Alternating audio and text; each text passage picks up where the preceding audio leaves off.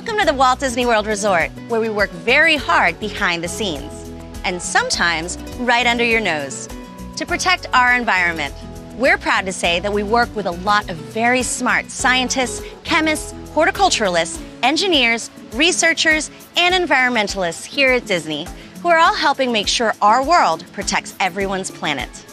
Our long-term goals are to attain net zero greenhouse gas emissions and zero waste while conserving water resources and reversing the decline of wildlife around the globe. And along with conserving energy and fuel, a key part of our success in eliminating greenhouse gas emissions is due to our focus on renewable energy sources. More simply put, we like to call it powering the magic. In 2016, Walt Disney World Resort and Reedy Creek Improvement District partnered with Duke Energy to develop the solar facility located near Epcot. The facility is operated by Duke Energy to help meet the power needs of the Walt Disney World Resort and its other customers. This not-so-hidden Mickey led to an expansion of solar energy in 2019.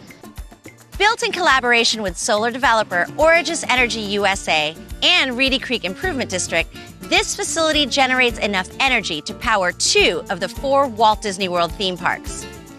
The solar facility is also providing an important habitat for native wildlife, and 2/3 of the facility has plants and flowers that are pollinator-friendly, with the goal of creating a nurturing and welcoming habitat for endangered and at-risk animals, butterflies, bees, and other insects.